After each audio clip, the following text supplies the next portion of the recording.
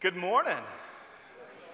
Welcome to worship here at our Savior's Lutheran Church. It is good for us to be gathered together this day. My name is Rob James, blessed to be one of your pastors, grateful for all of our staff and volunteers that make worship and ministry happen every day of the week. But it's good for us to gather together both in person and online. Those of you worshiping online, we're glad you're with us in worship. Hope that you'll use the comment section to just say good morning to one another as we celebrate that we're all gathered in community. Those of you who are here, you maybe know, maybe it's your first time here, and if so, welcome. We're so glad that you're here. Otherwise, you know that we fill out an attendance card, one per household, and they're in the pew. That creates a bit of a game today because you have to work around the quilt to find an attendance card in front of you. But this is our Welka Sunday. We are a congregation of the Evangelical Lutheran Church in America, and Welka is Women of the ELCA. We have an amazing Welka ministry here at our Savior's, which is circle groups, small groups of women that come together for fellowship and Bible study and support and learning. But one ministry of our Welka is our Due Day Ladies, a group that is here every week, not just making quilts, they also make school kits and layettes and baby quilts. But you can see that quilting is a big part of their ministry. This is 375 quilts that have been made in the past year. And I love that they did it perfectly. I don't think you could get one more quilt in here in any spot. So it is wonderful that we have this ministry. We partner with Lutheran World Relief. These quilts will go to children and moms and dads around the world in places where there is a need, where they can be a blessing to our siblings in Christ around the world. So during the prayers of the people, you'll see in that bulletin section, there's a part where we will name names. That's in your bulletin now. We've been changing up our bulletin. we'll read those first names. But in the very beginning of the prayers, we'll pray for those who receive these. I encourage you to just put your hands on these quilts when we do, as we just not only bless and give thanks for the work that has been done, but pray for those who will be blessed as they receive them. We'll hit all the announcements later on in the worship, but you'll see that order that tells you when we're going to invite you to stand, when we're going to invite you to sit, when we're going to invite you to sing and pray, all that jazz. And so you'll notice that we're going to start by inviting you to stand as you are able. We worship together in the name of the Father, the Son, and the Holy Spirit. And we are people of the gospel, people of the good news of Jesus. I invite you to hear this good news.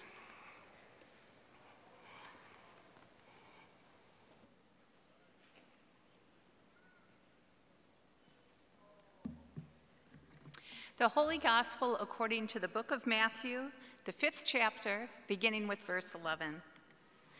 Blessed are you when people revile you and persecute you and utter all kinds of evil against you falsely on my account.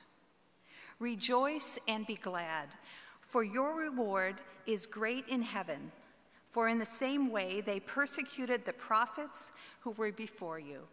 The Gospel of the Lord.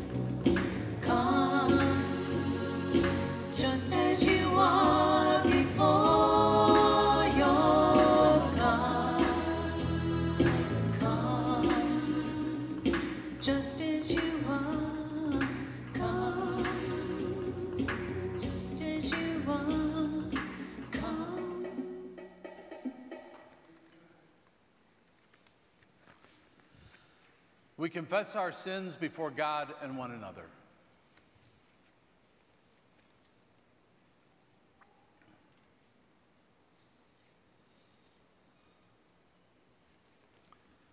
God of promise, you have given us all we are and all we have.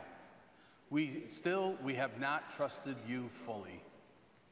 We have tried to be God in our own lives, hurting ourselves and those around us in our attempts to control. Wash us clean in the waters of your salvation and bring us back into right relationship with you. God welcomes you home and with open arms and forgives you all your sin. By the sake of Jesus Christ, by the power of the Holy Spirit, live in the promise of God's love, freely given. Amen.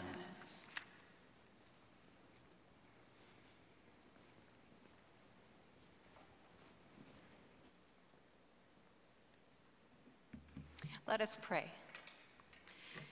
God of tender care, like a mother, you never forget your children, and you know already what we need. In all our anxiety, give us trusting and faithful hearts, that in confidence and boldness we may embody the peace and justice of your Son, Jesus Christ, our Savior and Lord. Amen.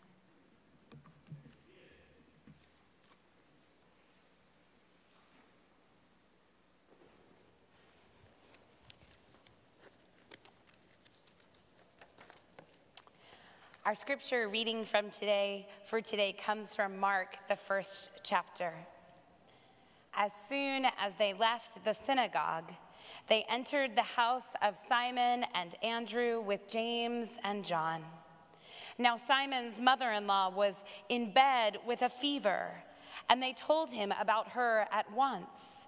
He came and took her by the hand and lifted her up. Then the fever left her, and she began to serve them. Word of God, word of life.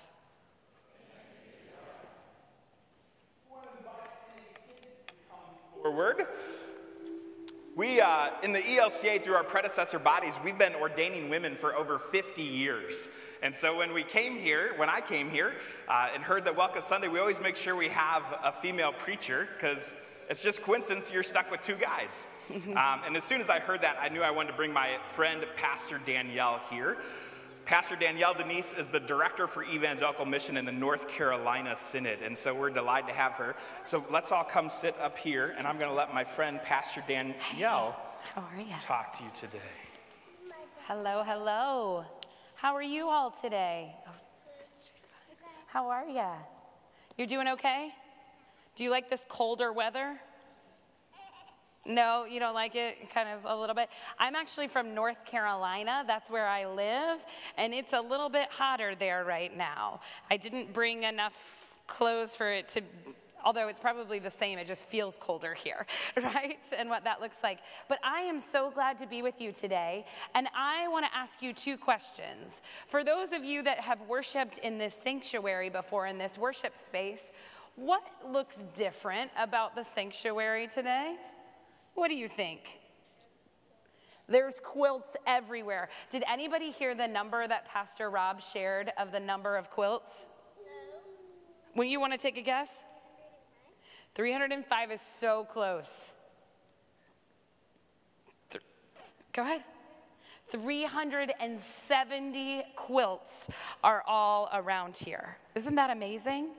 But there's also something else in your worship space that's pretty special that I noticed, and it's a sign that is in lots of worship spaces. It's a symbol that Christians often share.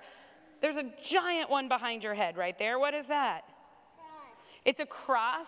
Now, I want you to look around your worship space. Do you all see any other crosses anywhere? Where do you see them? Point them out if you see them. Right here? Right over there? There's one on the floor right here that somebody told me at 8:30. Where else do you see a cross? Oh, you see one over there? How about right behind you, right there? Yeah, we see crosses all over the worship space. And here's what today in our lesson, we hear about Simon's mother-in-law who is sick and God makes her well, and then she starts serving. And anytime I hear that, I always think about a cross, because a cross goes which way? Up and down, and which way? Sideways too. So I'm going to ask Pastor Rob to help me with something. Pastor Rob, come over here. Now, when we hear about Simon's mother-in-law and that she's serving, we know that she's loving her neighbor. Now, if Pastor Rob were just to be a beam like this, does that look like one part of the cross? Yeah, just the up and down part of the cross. But if Pastor Rob is standing like this, can he give anybody hugs? No? Claire, stand up because you're about the right height. Rob, can you try to hug Claire like this? Oh, all she gets is your stinky armpits. Are you kidding me? Just stinky armpits? If we are just people who walk around like this and not loving our neighbor, the world just gets our stinky armpits, right? That we're called to love the world like this.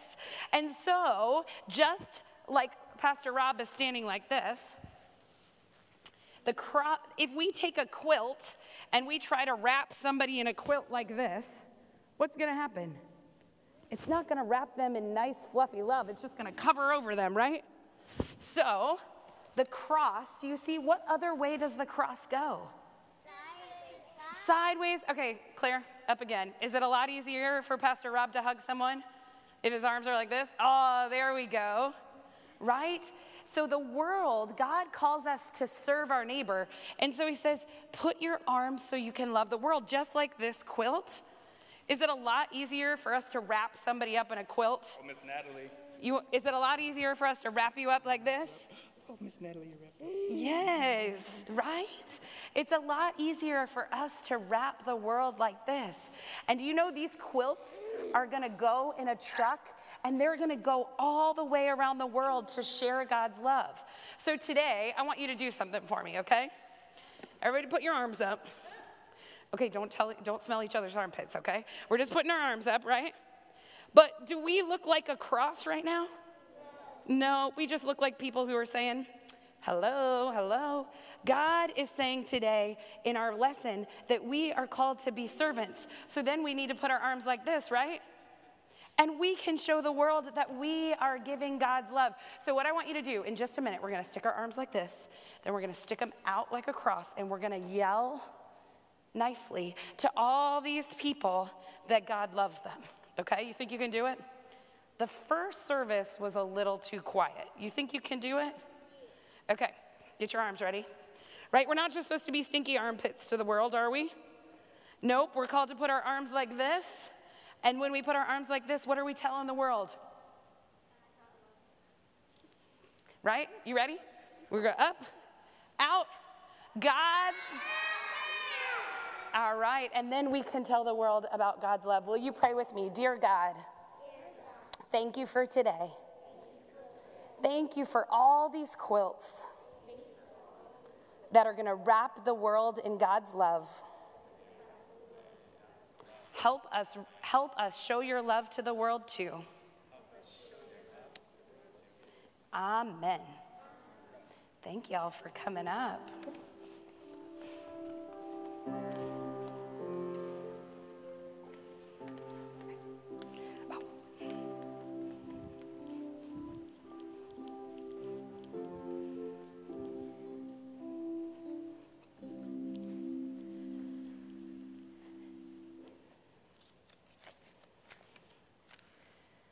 Again, it is so good to be with you today. It is a gift to be joined together from across this church. As I mentioned, I serve in North Carolina, and I bring you greetings from our Bishop, Tim Smith, and all of the 197 congregations of the ELCA in the state of North Carolina. It is so good to be gathered with God's people and centered in God's word. Will you join me in prayer? Gracious God, may the words of my mouth, the meditations of all of our hearts gathered in this place and online and wherever we may find ourselves this day be pleasing in your sight, our rock, our strength, and our Redeemer. Amen. So I just need to get something out there for you, especially those of you women in this room.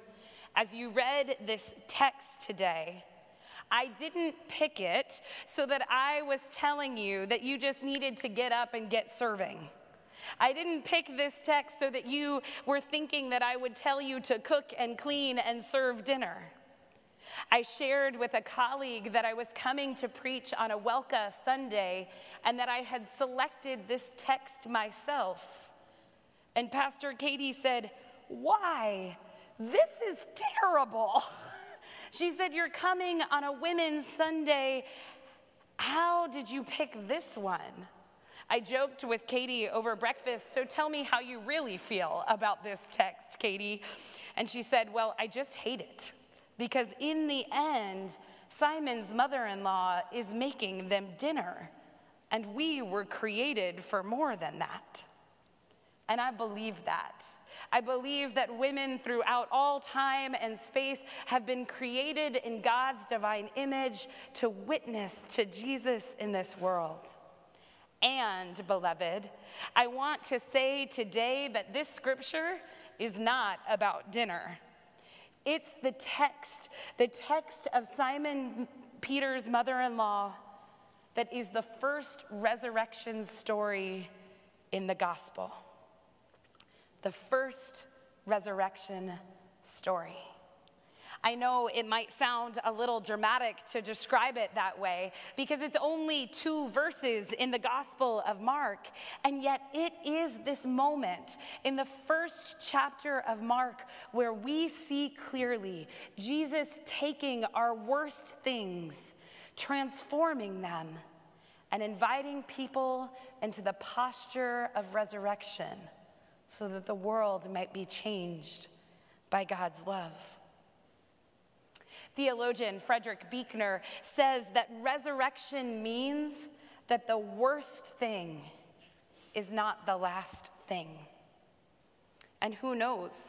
Who knows for Simon Peter's mother-in-law whether this fever was the worst thing? Perhaps Simon Peter's mother-in-law was on the brink of death.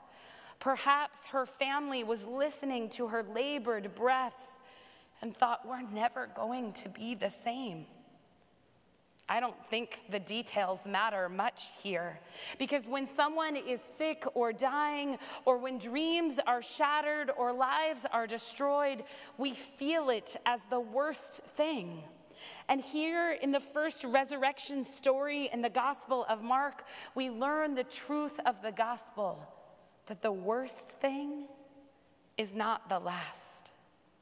Now let me say something here, because Simon Peter's mother-in-law is healed in this earthly life, and sometimes the worst thing is only healed in the eternal. Yet here in this story, Jesus encounters the worst thing and lifts her up, and she is healed. And there is resurrection. I mentioned this in Sunday school, but we've got to be careful as people of God to not ask for resurrection to be a rewinding. Because a lot of us want a God who just goes back to the day before the bad thing happened, right? We say, "God, can you just rewind to back before they were sick, or they took their last breath, or before my world changed?" And yet God is not a God of rewinding, but of resurrection, of making a new way possible. And yet, beloved, I know that it would be so much easier if we served a God of rewinding, right? But we don't. We serve a God who doesn't simply erase the worst things, but redeems them with grace and goodness. We worship a God who doesn't just say, "Let's go back," but let's move forward in a new way. And then we find ourselves asking the question, how do we do that? How do we move forward as God's people who've experienced transformation of our worst things? And here's the place where I wish for you type A personalities that I could tell you I've got a plan. I wish that this is the place where we could say as preachers, here are the next 27 steps to move through one of the worst things that God has transformed into healing. But I'm sorry to disappoint you this day, because healing stories, resurrection stories aren't written that way in the gospel. They're not written with a strategic plan or overarching life goals. Just once, I want a text to read, Jesus healed them, and then they did this and this and this, and here's what you should do next in your life, right? But none of them have that level of clarity, because every healing story, resurrection story, especially in the Gospel of Mark, gives us one thing: the right next step. Here in the Gospel of Mark, when Simon Peter's mother-in-law is healed, she goes to serve. She does the right next thing. She's invited back into a community space to simply eat.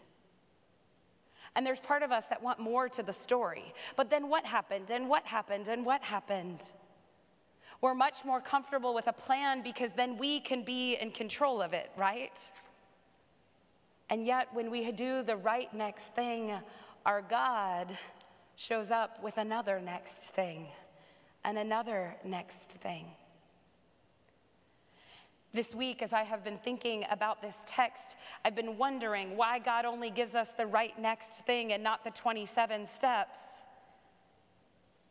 And then I learned something new about this text in Mark, that it is in every healing story in Mark, it accompanies a relationship that is restored.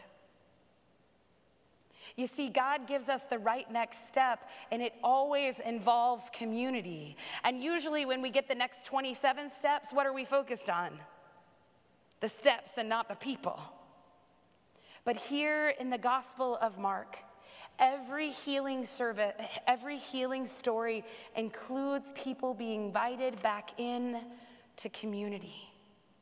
And so it strikes me that the first resurrection story is not only about the healing of a mother-in-law, but how in God's transformation of the worst things, our relationships are being made well. And beloved, it's why I started thinking about the cross this week. Because so often in our relationships, we're looking for the plan to fix them. And God is inviting us to a posture of resurrection. A posture not of doing the 27 steps to fix it in the moment, but a posture of love for the world. There's an early church father, Irenaeus, who used to say how fitting it is that God died on a cross, for how else would God have embraced the whole world? You see, I don't think this text is about Simon Peter's mother-in-law getting well and then making dinner. I think this text is about a woman who maybe's arms were frail from fever, that were lifted up and transformed into a posture of love and embrace, a posture of resurrection. You see, beloved, I don't know how you walked into church today. Maybe your arms aren't frail from fever, but they're exhausted from the grief of a pandemic. Maybe your arms aren't frail from fever, but they have been trying to hold together shattered pieces. Or maybe your arms aren't frail at all, but they are ready to fight, and they're in a posture of defensiveness to try to protect the one thing that you have loved and known. And wherever you are, Jesus comes to you just like Jesus did to Simon Peter's mother-in-law and lifts you up. lifts you up so that your arms might be transformed, so that they might stretch out and embrace the world. And if the way you can love your neighbor is cooking dinner, go for it. But this text isn't about dinner. It's about the call of people who have experienced the resurrection love of God to extend their arms and embrace. I want to close by saying this. I was overwhelmed in the first service as I was preaching, thinking about the arms and the fingers and the hands that have created all of these quilts. I was praying earlier today that one of them goes to Ukraine to wrap a child in love. Or one of it makes it to the coast that continues to get hit by hurricanes. Wherever they land, they are an embodied gift of resurrection love in this world. And beloved, I hope you don't just settle for quilts, because you got your own arms, right? To embrace and love your neighbor. So may you experience the gift of God's resurrection love and be part of loving your neighbor in this world. Amen.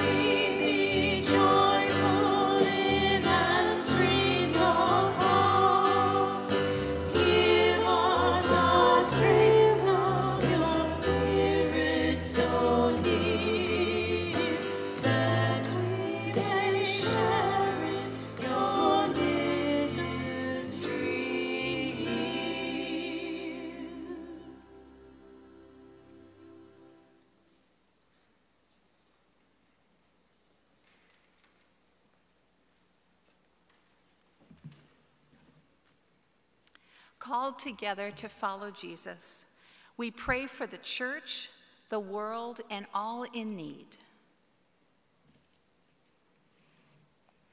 Faithful God, on this Welcome Sunday, we give thanks as we celebrate the lives of the women who fought the good fight and stood up for the gospel and the truth of Scripture yesterday and today. We give thanks for the gifts you have given to those who use them to serve in your kingdom in our midst. God of grace, hear our prayer. We give thanks for the ministry of Lutheran World Relief and their partners around the world. We celebrate the ministry of the Due Day Ladies as we pray a blessing upon those who will receive these quilts, school kits, layettes, and health kits all around the world. God of grace, you make foolish the wisdom of the world. Raise up honorable leaders who seek justice, love mercy, and pursue peace. Frustrate plans that are corrupt, wicked, and self-seeking. Prosper the work of peacemakers, God of grace. Bless all whom the world rejects. Accompany those who are regarded as foolish, weak, low, and despised. Reveal your power and presence at work where it is least expected.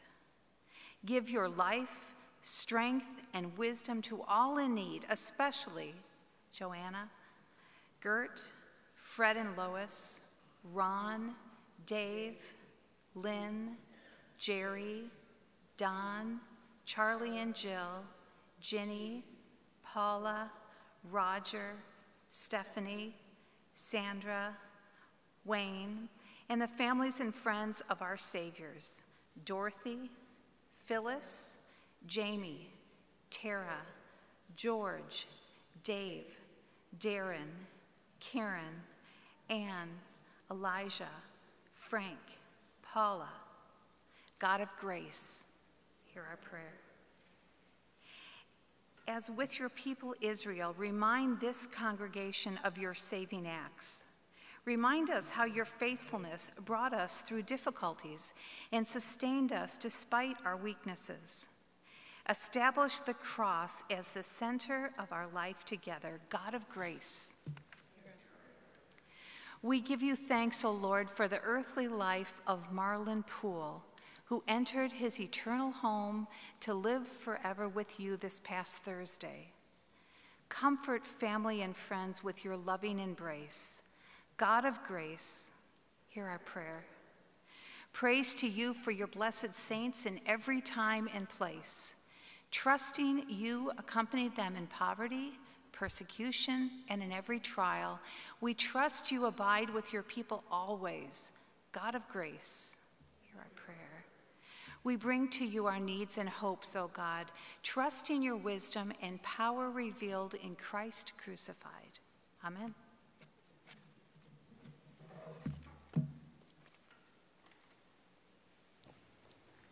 I invite you to stand as you're able. The peace of the Lord be with you always. And also with you. I invite you to share the peace of Christ with those around you.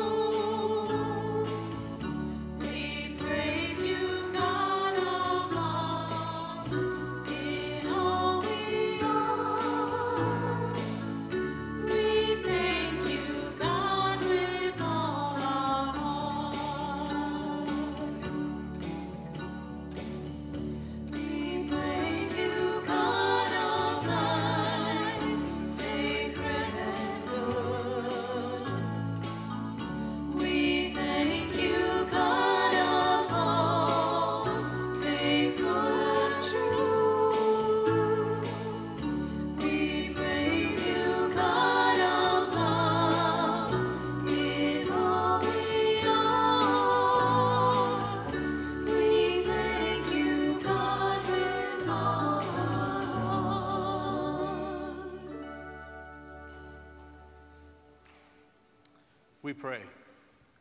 Gracious God, in your great love, you richly provide for our needs. Make these gifts a banquet of blessing and make us ready to share with all in need. Through Jesus Christ, who sets a table for all. Amen. The night in which he was betrayed, our Lord Jesus took bread, gave thanks, broke it, and gave it to his disciples, saying, "Take and eat. This is my body given for you. Do this for the remembrance of me." Again, after supper, he took the cup, gave thanks, and gave it for all to drink, saying, "This cup is a new covenant in my blood, shed for you and for all people for the forgiveness of sin. Do this for the remembrance of me." Amen. Gathered into one by the Holy Spirit, let us pray as Jesus has taught us. Our Father in heaven, hallowed be your name. Your kingdom come, your will be done, on earth as in heaven. Give us this day our daily bread, and forgive us our sins as we forgive those who sin against us. Save us from the time of trial, and deliver us from evil. For the kingdom, the power, and the glory are yours, now and forever. Amen. Those worshiping at home, now's the time to gather your elements together and bring them into the worship place and receive these words. Take and eat. This is the body of Christ given for you. Take and drink. This is the blood of Christ given for you. For you here in this place, the table is set and all are welcome. Please be seated.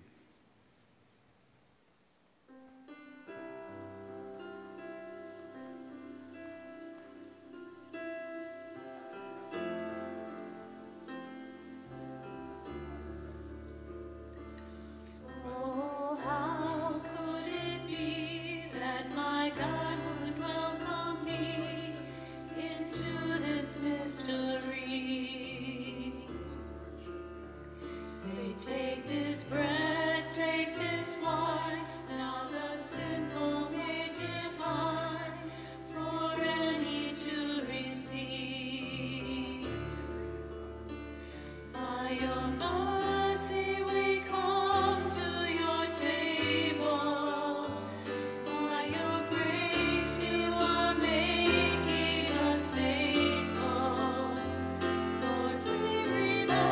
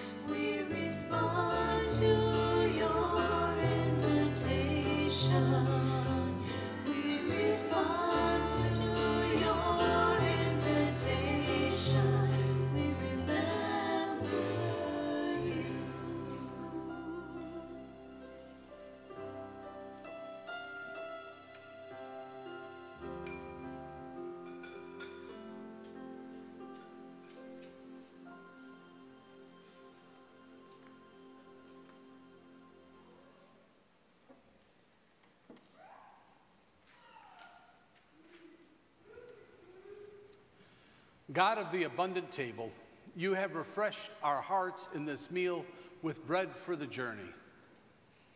Give us your grace on the road that we might serve our neighbors with joy, for the sake of Jesus Christ our Lord.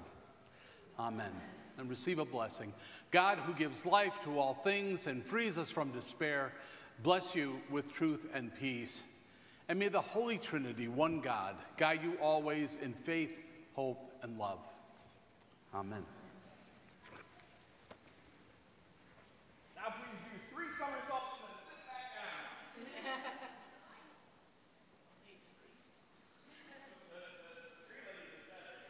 Put little symbols of when we do somersaults in worship up there, so I'm still waiting. Before we finish our worship with a song together, I just want to share some announcements. First off, again, we're so glad you're here. If this happens to be your first time, know that you are fully welcome into the ministry of our Savior's Lutheran Church. We'd love to connect. Again, I'm Pastor Rob. Pastor Scott, our associate pastor, Paula Mowbray is our director of worship and music, and Cindy Halavin, our connections ministry director, and other staff and leaders around. So we'd love to connect even more so. What a joy to gather on this Welka Sunday to celebrate God's love for all of us and the ways that we are called to go and love our neighbors near and far, each and every one of us. Guys, that's us too, in case you didn't get that. This wasn't just women, right? All of us are called to go and love. So a few things we want to highlight if you've got your announcements, things coming up. Today we did Bible adventures during Sunday school.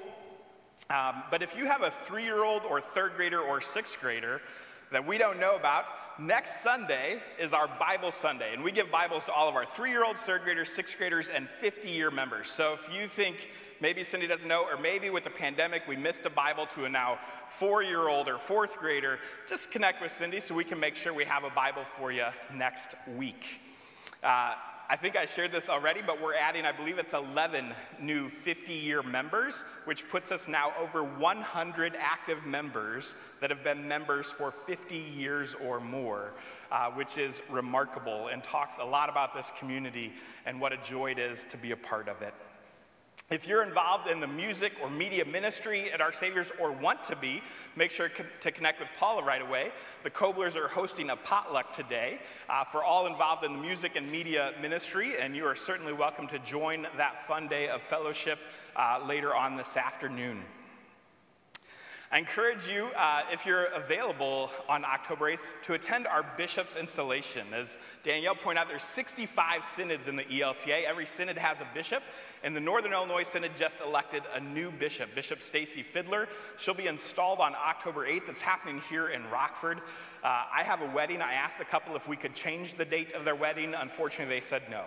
But I encourage you to go and just not only to pray for and support her in her call, but to see the church come together in that ministry. It's a joy to be a part of those big worship services. Golf play day. So not only is next Sunday in worship Bible Sunday, but then we have a golf play day. This is just a day of fellowship. So we're going to go golfing at 2 o'clock, and then we'll have dinner together. You don't have to golf to join us for dinner. Just sign up so we know to let you know when we're heading to the restaurant. So sign up today out at the information table and join us either for golf and dinner or both or just dinner, whatever. As we mentioned, we have an amazing welcome ministry here at Our Saviors. We just had a fabulous event this month going to the Nicholas Conservatory together, and now coming up on October 4th, Welka's headed to Anderson Gardens. This is a Welka event. Space is limited, but ladies of Our Saviors, we hope you'll come out. We'll meet for a tour of Anderson Gardens and then go into Fresco, the restaurant. You'll pay for your own lunch as you pay for your tour and for the lunch on your arrival. So come, sign up, and then come and join that event on October 4th. One thing I really want to make sure you have on your calendars is October 21st. The bridge is a space that we've named as our old sanctuary. We see that space being used for community, for how we bring people together. And so these bridge events, this is our first one, is an opportunity for us to not talk about church life, but talk about who we are together as community. And our first one's just going to focus on art. And so we'll have music and poetry and art.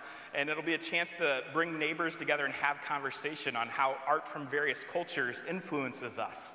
So hope that you'll put it on your calendar. And I hope you'll invite some friends, especially perhaps those friends that aren't connected to a community of faith, to come and just be in a safe, fun conversation together with others in our community. There's other announcements in here I encourage you to check out. The one other thing I do share is that we need to announce the death of our member Marlon Poole, who died this Friday. We'll be sending out information, but the service will be this Saturday here at Our Saviors, at 10 o'clock visitation, 11 o'clock memorial service, and luncheon following. So those of you that pray with Marlon and Kim, we encourage you to continue to hold them in your prayers in this time of grief. With that, I invite you to stand as you're able as we sing together. Let's go make a difference. 2, 3.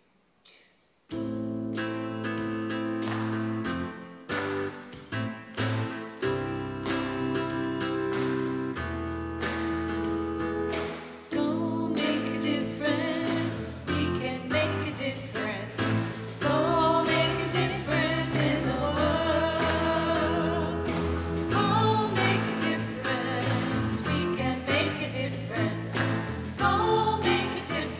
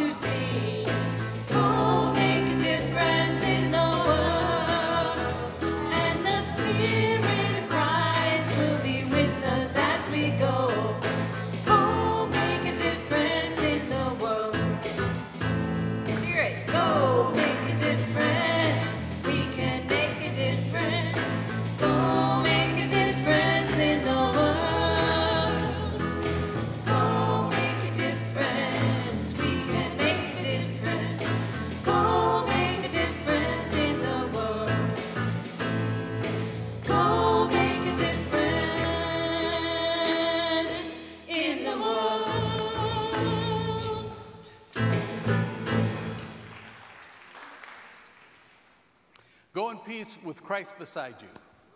Thanks be to God. 2, 3.